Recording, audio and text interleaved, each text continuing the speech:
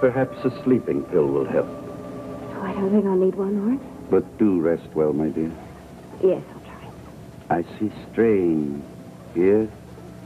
Here. I don't think I'll have any difficulty sleeping now. Good night, Orin. Good night, Laura.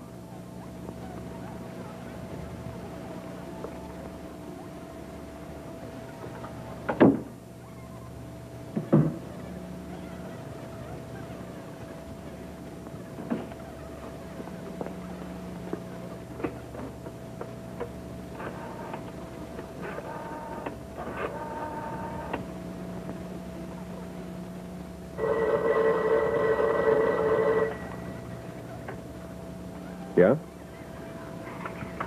I figured. He was home. What? I can't hear you. I can't speak any louder. He'll hear me. He was home. I went downstairs, and he stopped me. Well, so you'll have to go out there in the morning. But he's going out in the morning. What? I don't read you, Laura. Rick, he came home past the cottage. He saw a light. Oh, great. I said he was mistaken, but he's not sure. He's not satisfied. He's going out there in the morning to look around. He's sure to find the earring. If it's there. Are you willing to gamble that it isn't? No. Oh, neither am I. Darling, what are we going to do? There's only one thing to do. Yes, you've got to go out there and find it. Right now, tonight. Rick, do you hear me? I hear you. Well, are you going? Sure. I'm on my way.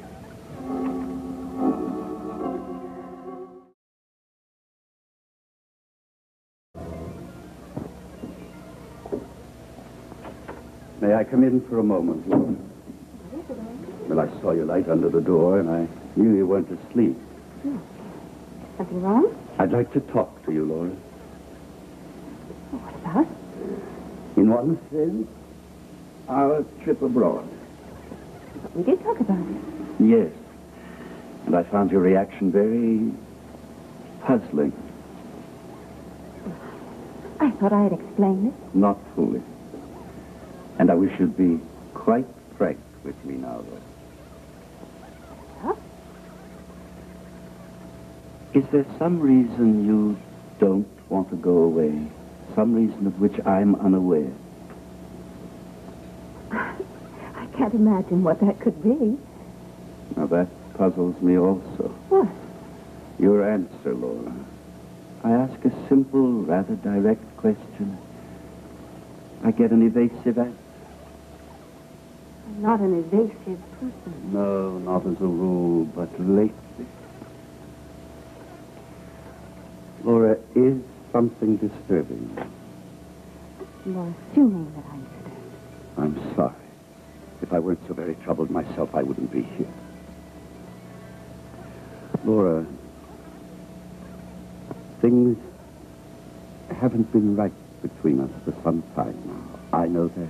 You know. Orin, Please really? let me finish. I think you must know my feelings where you're concerned. Yes.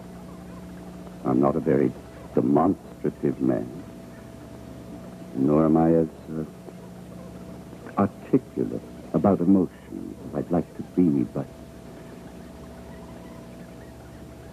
I love you, Laura.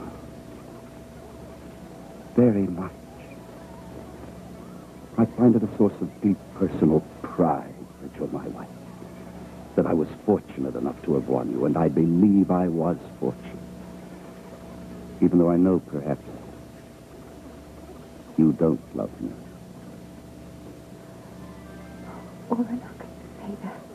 Well, for one reason, you never say you do. But then, perhaps we're both too reticent. In a way, I suppose you do have some affection for me. Nevertheless, the fact that you're so often bored hasn't escaped me. I haven't been very evasive about that. No, but don't you see, Laura, boredom should be temporary. If it's become permanent for you, in this house, in our marriage, then that's a very serious matter. I know. Has it become permanent? No. I had hoped that working at the youth center would be helpful. It has. Still, there is something wrong between us. You're sleepless about it. I'm sleepless about it. And I want you to know, Laura, that my love is so great.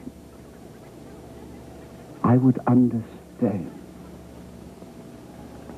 Understand what, Orin? If you found it necessary, expedient even, to conceal something from me. I haven't concealed anything from you. You're quite sure? Quite.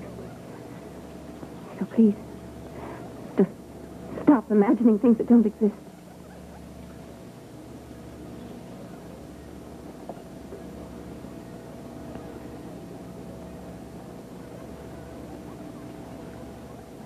I shall try to.